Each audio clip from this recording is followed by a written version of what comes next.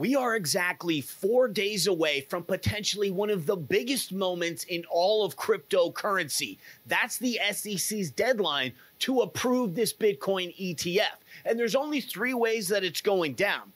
They're going to say yes, they're going to say no, or they're going to call a timeout and ask for 30 more days to mull over their decision. We can already start to look for clues into the fact that they are, in fact, going to say yes. This time, we're combing through the top Bitcoin wallets. Now, we've already done a comb through all of the entire Kaspa wallets. We did this in September, which is when we noticed that all of these Kaspa whales, like everybody holding 10 million plus Kaspa, they all started buying right between 3 and 5 cents, which is showing you guys on the sidelines or who have extra cash to deploy how early we still are in Kaspa. We also discovered all of these Binance listing rumor news wallets with the over 8,000 transactions. And when we ran that information into our artificial intelligence, it actually gave us an entirely new readout. This wasn't for the Binance listing.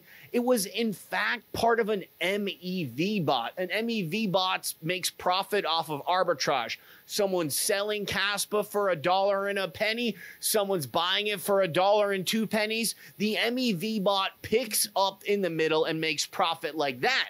And, of course, Jonathan, the founder of Kaspa, has been working in Harvard on very special MEV bots. We are all wondering how Kaspa got their initial funding. It's not like they went to the Salvation Army to start a cryptocurrency and picked up an extra $10 million. And it appears like their seed funders may be looking to profit from MEV bots down the road, especially once we get these tier 1 listings, which will particularly be happening after testnet 11 goes down. Kaspa recently broke the world record when they did the trial run of testnet 11, bringing it up to 10 blocks per second. Once that actually becomes an everyday reality for Kaspa, then we should start to see the possibility of your Coinbase and Binance listings. Getting back on track to our Bitcoin wallet, we can see the number 3 biggest Bitcoin wallet in the world has been periodically scooping up Bitcoin. And as soon as that flash crash happened, that's when they started loading the bag with even more. This is extremely suspect, as well as the entire flash crash in general. You guys remember how we did the God candle trade on Kaspa? On November 3rd, we gave everyone a 48-hour call out to do 10x leverage on Kaspa. So our bus point started at 4.5 cents. But as the time rolls on, your interest keeps collecting. As of right now, it's at 6.2 cents bust.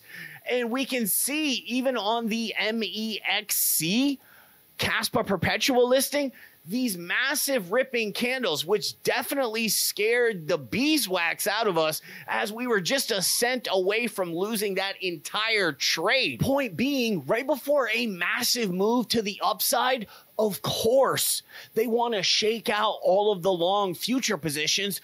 Can we just imagine for a moment how big that gamma squeeze would be? To give you an idea in perspective, the most recent gamma squeeze that just happened was on November 1st, Coinbase started listing futures for Bitcoin. When they did this, along with the momentum of the ETF rumors, every 24 hours, the market maker has to resettle that position. So let's say you do a 10x Bitcoin leverage trade on Coinbase. As you're owed more and more, every 24 hours, they have to buy more Bitcoin for you. So it's almost like the reverse of a short squeeze. It's called a gamma squeeze. So in the scenario where this giant wicking didn't go down, exploding tons of leverage positions, the gamma squeeze would have been so astronomical, it would have like destroyed the entire financial world. It's almost like they had to do that giant dip down before they allow the SEC to even possibly say yes, because the potential upside and then gamma squeeze following it would be too immense. Best way to play this looking forward without actually gambling on what we think the SEC is going to say? Well, first of all, you can start off by setting crypto alarms. They have apps that you can download that will literally call your cell phone as soon as the price of any crypto fluctuates past any point or moves any percentage-wise that you want. So once the ruling goes down, the markets will move enough to ring your phone, wake you up in the middle of the night, where you can then have money ready to go and start entering into possible leverage trades and or buying more Kaspa cold as well. Jumping into the Kaspa chart, interestingly enough, it's been well over 30 days since we posted our first video with this golden X on the chart. We set this up using our X-axis Fibonacci pitch technique. For any of you newer viewers out there, I'll give you the 10-second rundown. Cryptocurrencies, unlike stock, have repeating trend lines, and you can space these out directly with a Fibonacci pitch. There's tons of videos going over how we set these up for Kaspa, Solana, Bitcoin. You can check our previous back history. We were able to pinpoint this would be the exact buy point and potential pivot point when Kaspa took out exactly at 10.4 cents. Using this technique to cross-reference your X-axis Fibonacci pitch with a date on the chart to get a fair buying price. This is where we've been picking up some extra Kaspa cold right at 10.4 cents. We've used this historically in the past. As we found out on May 11th, the government was going to cut off all of their COVID spending.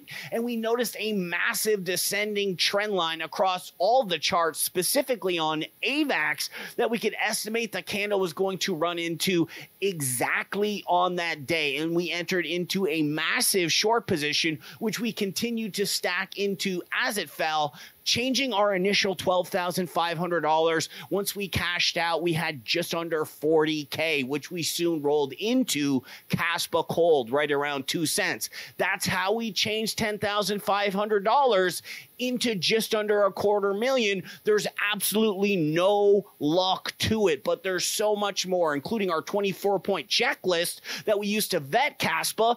This week's hottest runner, Tia Celestia, you guys might have seen it on some of the charts. We called that out 40 days ago.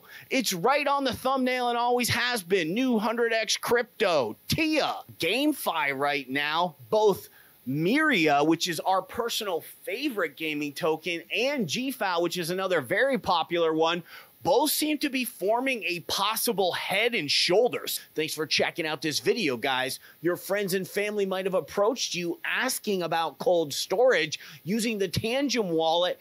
Anyone, even with very little technological experience, can understand this. It's just like a debit card. When you use the discount code JesseAI, you automatically become an affiliate marketer, so you get the kickbacks off your friends and family. You can store your Kaspa on there, your Miria, your GFAL, etc. We'll catch you.